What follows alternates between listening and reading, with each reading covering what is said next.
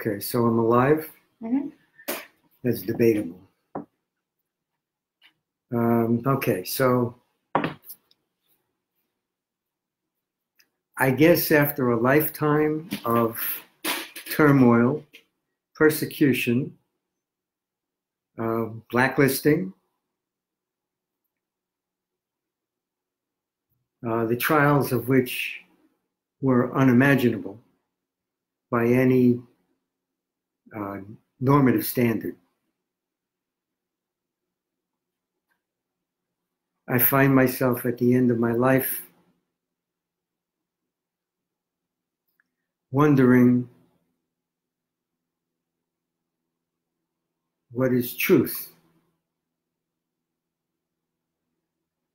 What is the essence of humanity? What does it all mean? When there is such a level, a degree of degradation and frustration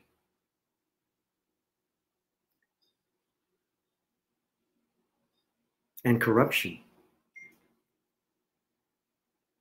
that is clearly ostensibly inexhaustible, because it seems that there is an incessant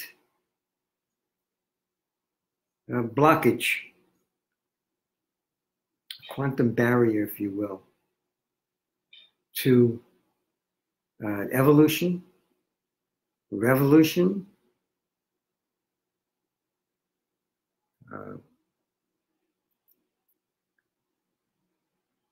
indeed visibility of the potentiality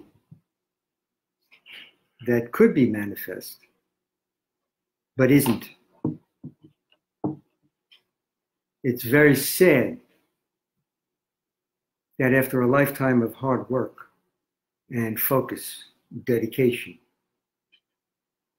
that I find unquestionably, irrefragably, indubitably, undoubtedly, that the so-called deep state is abhorrently corrupt.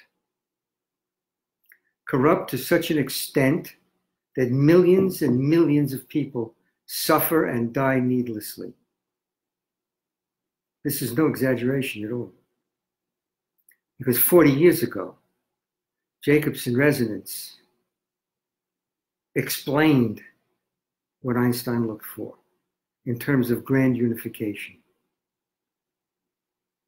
The equation, the simplest form of the equation, mc squared equals bvlq, represents the unification of the external field, that is a normative state of reality that we perceive directly, and the dark energy or other states of reality that exist throughout the space-time continuum, separating the essentia, the monads, the subatomic particles.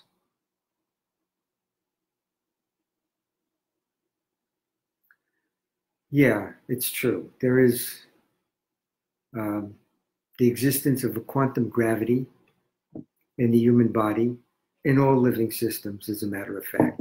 And it's represented by very weak magnetic fields, weak magnetic flux densities, and very low frequencies, extremely low frequencies.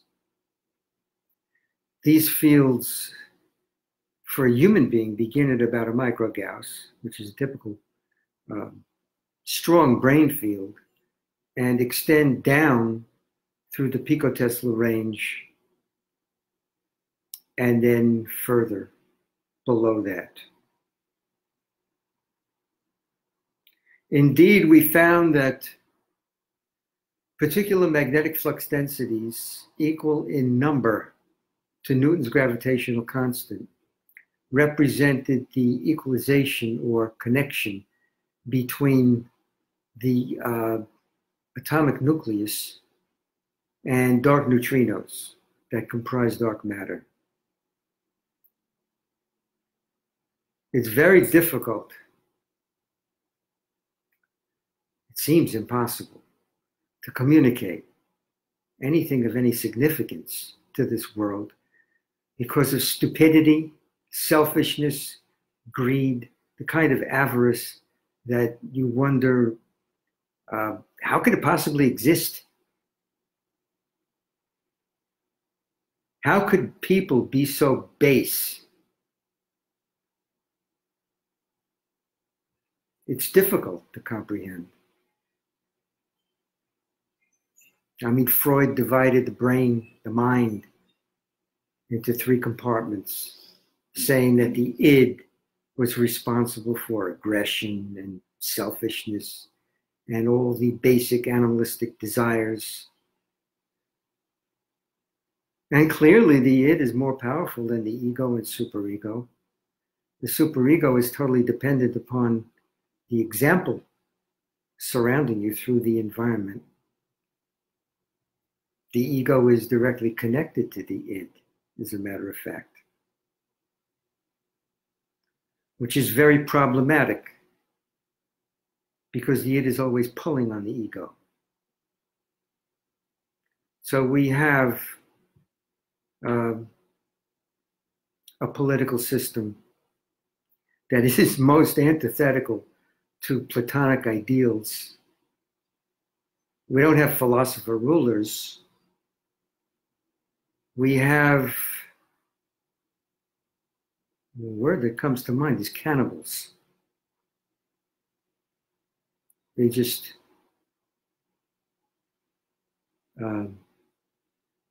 eat that which is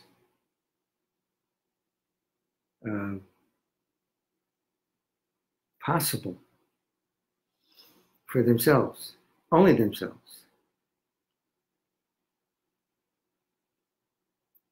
How do I know I'm right?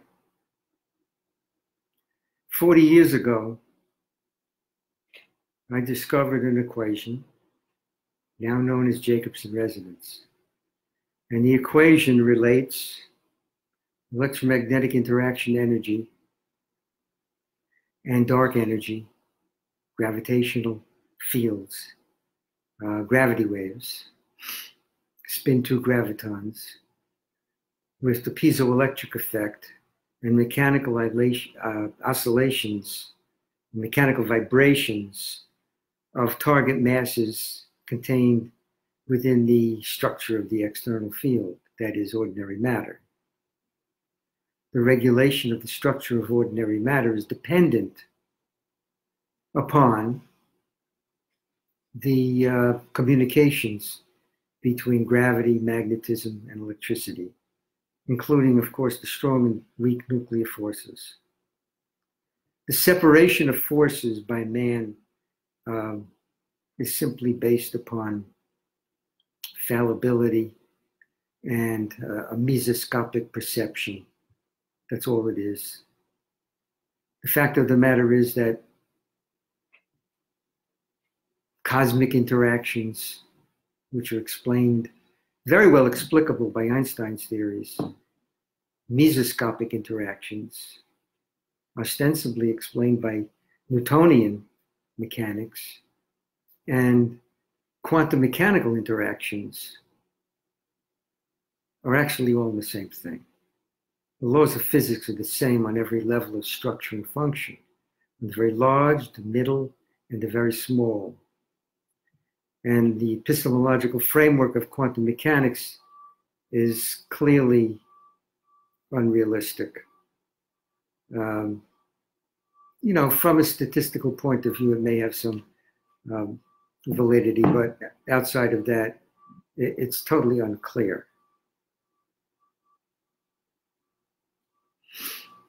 But what am I saying? I'm saying that living systems maintain adherence or communications networks between the cells and the elemental structural components thereof through the magnetic force, which is, on a quantum level, the gravitational force. Not very long ago, I was talking to a physicist who said that the weak magnetic fields represented as physiologic by living systems had a classical explanation, and they don't represent a quantum gravitational effect. Of course, he's wrong. He also said that places like CERN have to build tremendous accelerators larger than the Earth in order to unify everything in the universe. He's wrong about that too. Modern physics, or so-called modern physics, is no different than the physics that existed at the turn of the century, the turn of the 20th century, more than 100 years ago. No different. Man has this tendency to always believe that he knows everything, or he knows just about everything, when in fact he knows nothing, or almost nothing. Let's just say we know very little. But the reason we know very little is because we don't try to do anything. Medical research, all it does is consistently repeats, wastes money, and doesn't do anything different in terms of experimentation. Let's talk about cancer, for example. You have ionizing radiation, which is poison. You have chemotherapy, which is poison. You have surgical procedures, which may save a life if cancer is localized. Otherwise, it just spreads it, just produces metastasis. So is this the way to approach cancer? Of course not. It's ridiculous. And yet they keep doing the same thing over and over again. And they spend billions and billions of dollars with the NIH, repeating experiments, looking for new drugs that have even more adverse effects than the ones in the past. No. The cure for cancer, the cure for all disease, can only come by renormalization of the human body such that the body is enabled to heal itself. By reorganizing the structural disposition on a quantum level so that the congruent and coherent oscillatory trajectories of microconstituents communicate properly, such that the elemental structures, the monads, the atoms, the subatomic particles, the smallest structures will communicate via maintaining analogous vertical, rotational, and relatively translational patterns. This is the only way to do it. You have to renormalize the magnetic profile of tissue in order to reorganize the structure at a fundamental level, which is the opposite of what the medical industry is doing today. The exact opposite. Another example of the application of Jacobson resonance, which is calculable, is applicative to thermonuclear fusion power. The major areas of concern at Princeton, at Caltech, at CERN, at Fermilab, etc., national laboratories, they keep doing the same thing over and over again. Again, strong force, stronger is better. That's nonsense. It takes a very weak force to affect an individual atom. If you want to affect an individual atom, you don't use a strong force because you're going to push it away. You're going to produce disharmony. So in order to solve the fusion problem, you have to do the opposite of what they're doing. Yet billions and billions of dollars are going into repetitive experimentation with fusion test reactors, tokamak, high energy fusion, strong magnetic fields, 500,000 Gauss, and energies, I don't know, ranging from 23 to 29 million degrees Fahrenheit as exist in the sun, and they go higher than that. And they think that the more energy they put in, the more likely it is to produce ignition of the plasma. But that's nonsense, because the more energy you put in, the more chaotic the system becomes. The plasma hits the wall, cools down, and it's over. The best anybody's done in the world is 18 seconds. I believe it was 18 seconds in South Korea, which is ridiculous. I know how to do fusion. I know how to proceed with the important research that's necessary to solve the pandemic of diseases in the world today. Yet it's like I'm Rodney Dangerfield. I get no respect. Nobody shows up at the door and says, how do you do it? But I've published 100 papers, dozens and dozens of patents, yet nobody's doing it. What is the explanation? The explanation is very simple.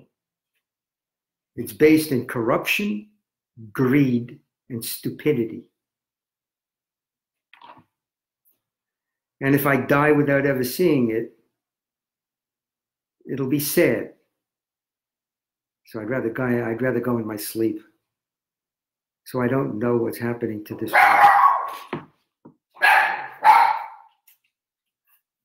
You know, I had a friend, Mitch Margot, and I said one day, hey, Mitch, you know, it's a dog-eat-dog world. And Mitch said to me, not all of us are dogs. And he's right. So what I wound up doing is dividing humans into 3 categories. Human degenerative animals, people who hurt other people for no reason, except for their own greed and corruption and selfishness. Human animals who don't really try to do anything of any relevance.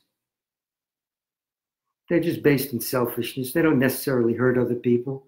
They don't help anybody. They don't really do anything of any consequence. And humans. The definition to me of a human being is someone who tries earnestly to change the world, to produce a positive ontological state, a kinetic ontological state that potentially, well, not even potentially, but actually transforms civilization, leading to potential for the future. And everybody's looking for the answer. Everybody's looking for the ultimate answer. But if you don't find it, you don't want anybody else to find it, because you're selfish. And I'm talking to scientists now. I'm talking to the top scientists in the world, world-class scientists. There's only a handful of world-class scientists who really give a damn about doing anything, about accomplishing anything. Several of them have passed away in recent years. Some of my best friends who tried. They try. Well, that's all you can do is try. Ultimately, it's up to God to make the transition. But somehow I believe that God gives us free will. So even though we can talk about destiny and ultimate regulation of universal causation, so that no matter what happens, you're not really responsible for it. You can talk about that, but that's nonsense. You are what you choose, and you choose what you are. And it's time for us to choose the right path.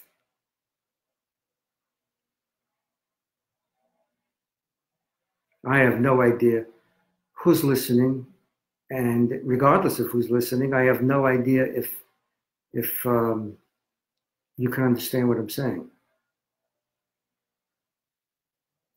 You do have to be able to discern, a differential between somebody who's telling you the truth and somebody who's lying to you. And it's not always easy. But the fact of the matter is, experiments have been done at Cornell Medical School in nerve regeneration. Experiments with the heart at the University of Oklahoma. Experiments with wound healing and cancer cells at Mississippi State University. As a matter of fact, it's kind of ironic because there was an individual at Mississippi State University who was able to get an IRB approval to do 12 or 13 different indications from a clinical standpoint. And we did a demonstration in Hattiesburg many, many years ago. And it was televised. And everybody involved improved.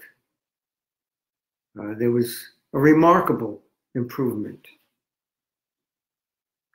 in everybody, in every patient that came. And yet, not long after that, the FDA went to Mississippi State and said, if you ever do anything like this again, you'll lose your ability to do any clinical work whatsoever. Politics in medicine? How ridiculous is that? To do a 3-month study or a 6-month study in a new drug and get an FDA approval because you have plenty of money, you have millions of dollars to set it up properly. And then 5 years later, 50 people are dead from that drug. Politics in medicine? No. Truth in medicine. The third leading cause of death in this country is malpractice after heart disease and cancer. That's absurd. And that doesn't even include all the people who got hurt, who managed to live several more years with suffering. You just don't get it. This world just doesn't get it. No. All these so-called rigorous laws and rigorous attitudes accomplish absolutely nothing because nobody knows how to think out of the box. Nobody knows how to be free. Nobody knows how to focus on free thought, honest thought. If you make a mistake, if you do something wrong, you have to change. The NIH is not changing anything. They're just looking for different drugs that produce more adverse side effects. The doctors prescribe the drugs that salesmen push. They don't even think about it. They don't take it themselves. They have no idea what these drugs do. And they just prescribe it for their patients and torture their patients. And if their patients come back and say, hey, doc, I'm sick from this stuff, the doctor writes a different prescription, says, oh, try this one. That's not medicine. Medicine is when you think about what's wrong with a person, totally, universally. And if you have to confer with other specialists, you form a group, you form a committee, and you try to figure out how to save a life, how to preserve and sustain not just a life, but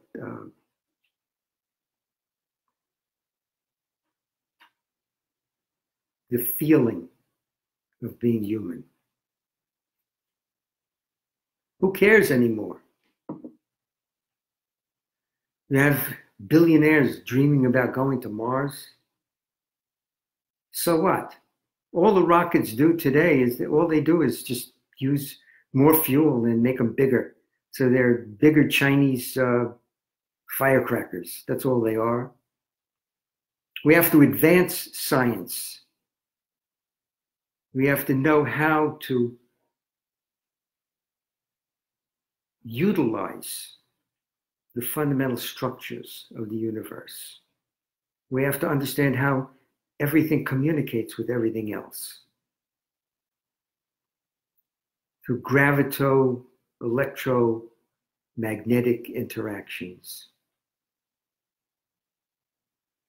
These forces are convertible, but they're all dependent upon an essential nature of reality. The ultimate Leibnizian monad, or or Spinoza's fine structure constant,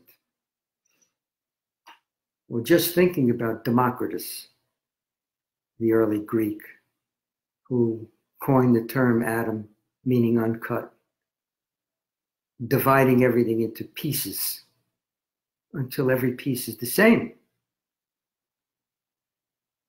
And the division ultimately sets one to thinking about the grouping of things, the groupings of monads, the orientation of monads, the relativity of monads, how one particulate mass moves with respect to another. Interestingly, there are always force carriers between the structures that create ordinary reality. But there have to be force carriers between the force carriers. So you wonder, why isn't all of space-time solid? Descartes spoke about a vortical nature, a liquid.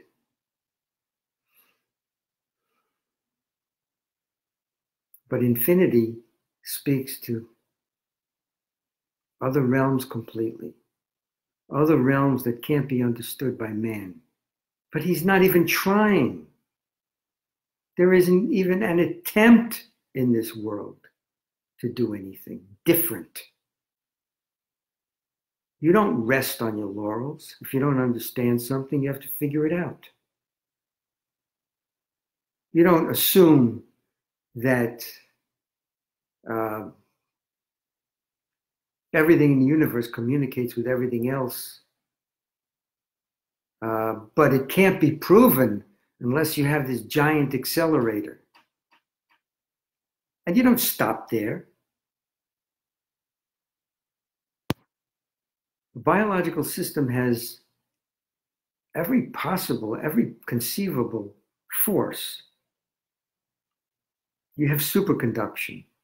You have fissions of cells, because cells need to create energy. So when they divide, they produce binding energy that becomes available for fusions.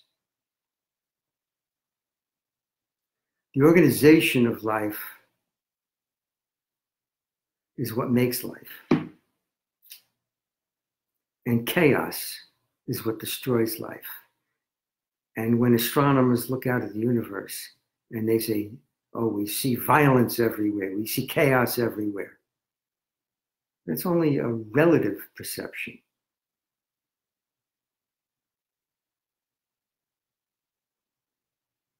Because the chaos is completely ordered. Everything that happens in the universe is completely and absolutely ordered. And that order was defined as God by Spinoza, for example. Nature is God. Einstein believed that too. And yet we wonder, is there a creator that is distinct from that which we perceive? A consciousness that produced everything that we know and don't know. And when we're sick, violently ill, every one of us, the strongest atheist, prays to God. God, please help me. It's not just fear, but there's some intuitive, elemental feeling, a transcendent emotion that lets you believe that there is some pervading waveform that exists everywhere.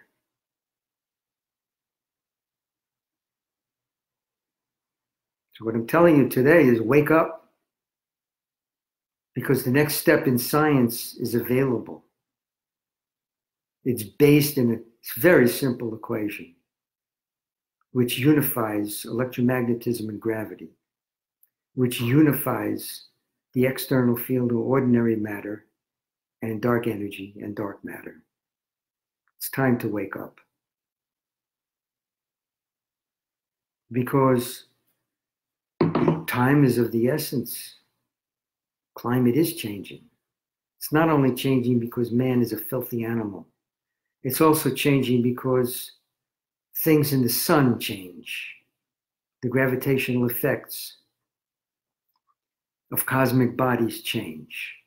The axis of the earth shifts from 22.5 degrees to 24 degrees. And this shift produces eccentricity in weather. And these changes can produce an ice age, or they can produce heating.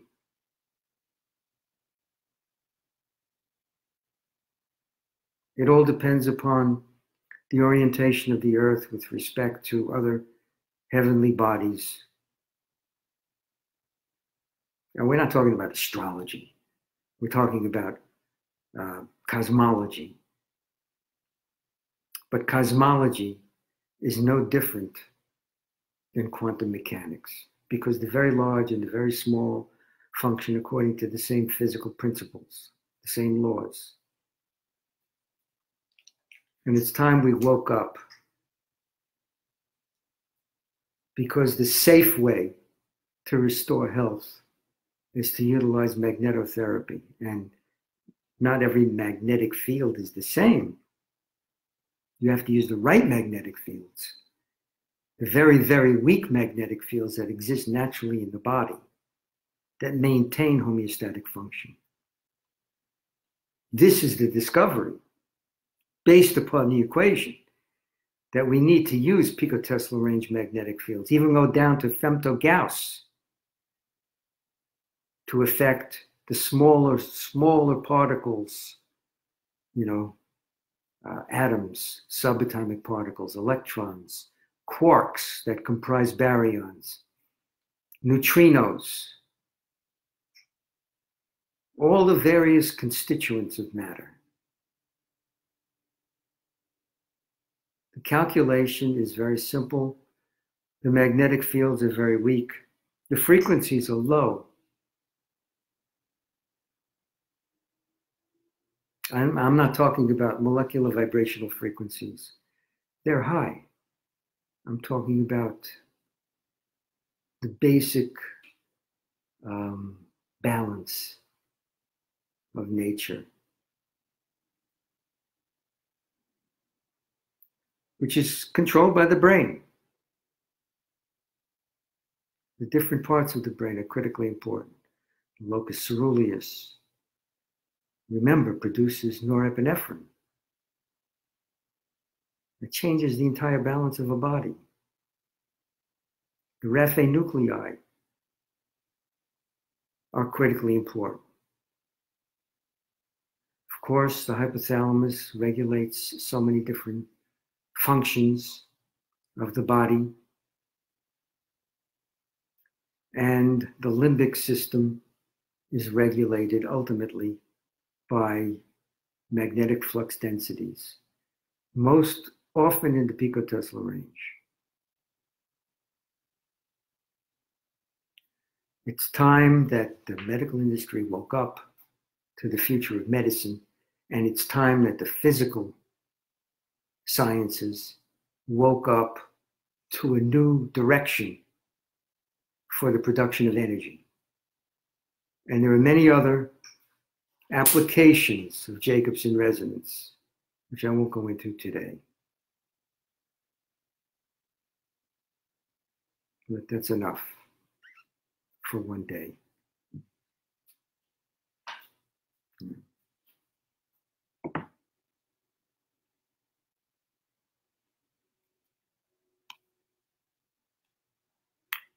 That live, right? Mm-hmm. Good.